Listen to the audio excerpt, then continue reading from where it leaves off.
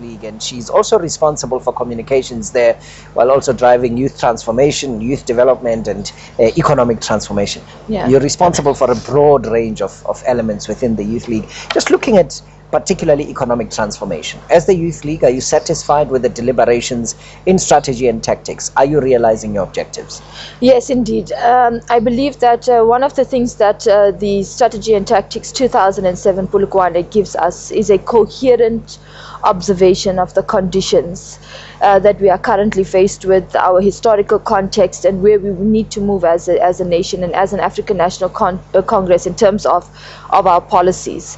And so in terms of that aspect, we are confident that even after we have come out of the third day of the deliberations, we are confident that we are still applying the 2007 Strategy and Tactics document in Polokwane, which gives us a direct diagnosis of what the issues are.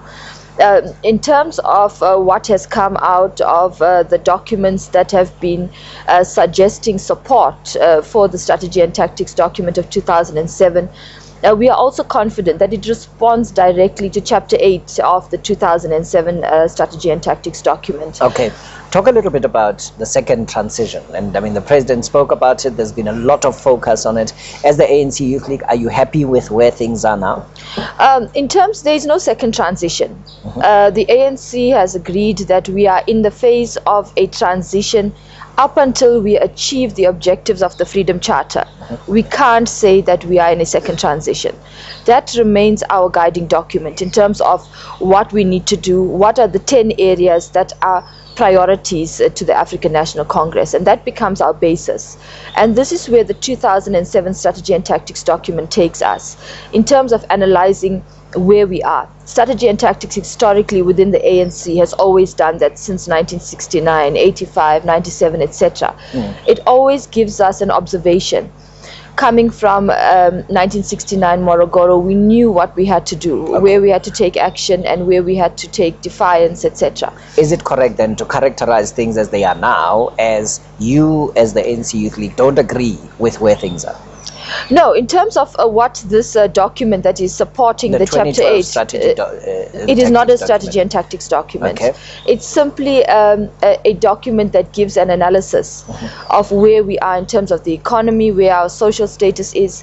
And as I said, it responds to what has been outlined in Chapter 8 of the Strategy and Tactics of 2007. So it's just a diagnosis of, have we been able to move? In what phase are we within the space of this of what we call a national democratic struggle or a revolution?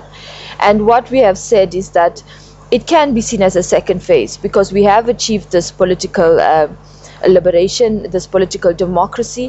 Where are we now in terms of the economy? And this is what 2007 Chapter 8 says. It says that we need to have a national democratic program that gives a coherence around what kind of a society do we want. Is our economic structure responding sufficiently to the issues around the economy?